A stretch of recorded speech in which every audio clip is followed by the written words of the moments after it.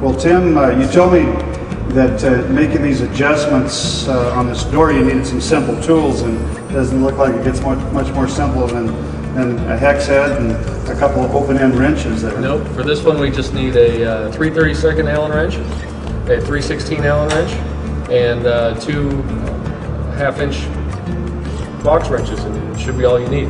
Great. So first thing we want to do, we mentioned the inspection plate before, we're going to take that off, access the turnbuckle to adjust the tension on the chain.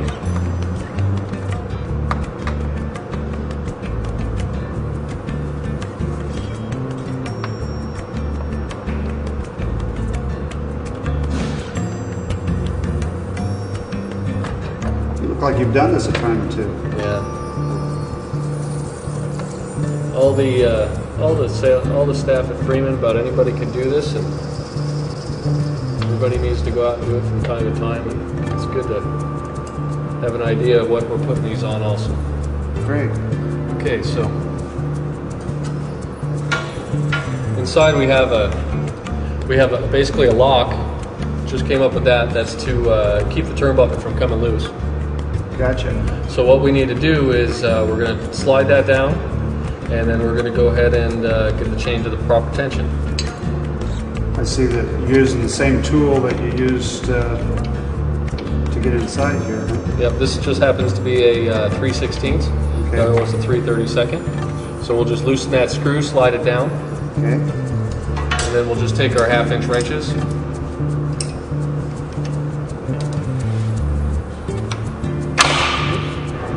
You go the opposite way with those and undo that, right? Correct.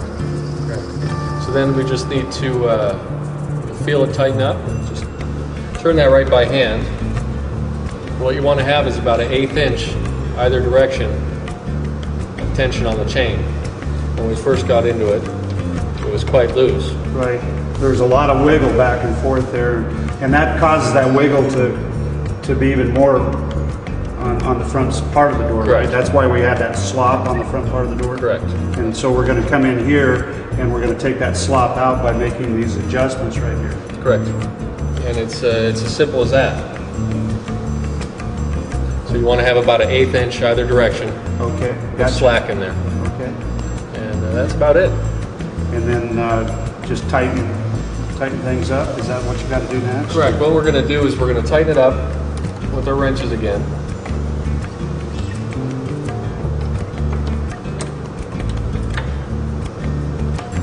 You need to have both of them lined up, both the hex heads lined up,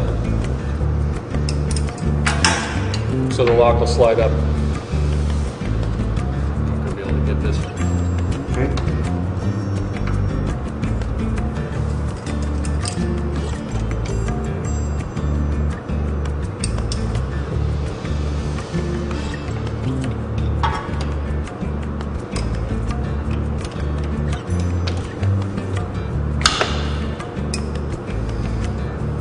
Sometimes you just have to play with it a little bit to get everything to slip into position, it looks like. Yeah, what you need to do is you need to have the sides straight, Oh, okay. so this will slide back up. Okay.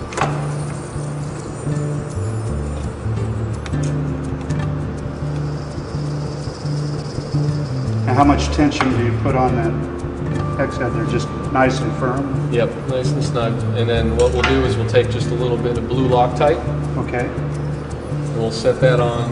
We'll just put a little bit in between the turnbuckle and the lock nut, just as a precautionary. So then we'll reinstall the inspection plate.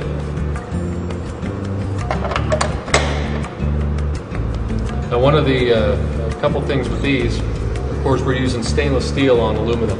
So we take some extra steps to isolate the two to eliminate corrosion. So we have small isolators Okay. that keep the aluminum, that keep the stainless steel head of the screw away from the aluminum. That's the little black thing there is what you call the isolator, right? Correct. And they come on each screw, and you just want to make sure you don't lose those. They should stay on. Now, is there a particular way that you put those isolators on the screw itself, or do they just, are they flat and they just slip on, or? They'll just slide on. Okay. And then of course we want to take just a little bit of we use a product called Tef Gel or Tough Gel. Okay. It's just another isolator. Make sure you put a little bit of that on. And now you're talking about isolator. That is to help in the corrosion aspect of things, right? Correct, correct. Anytime you have stainless steel against aluminum, you have a corrosion issue, so you need to isolate the two different metals. I see. So this is really a pretty important step right here. It is. We use it on anytime we have a stainless steel fastener on our door. We always use it.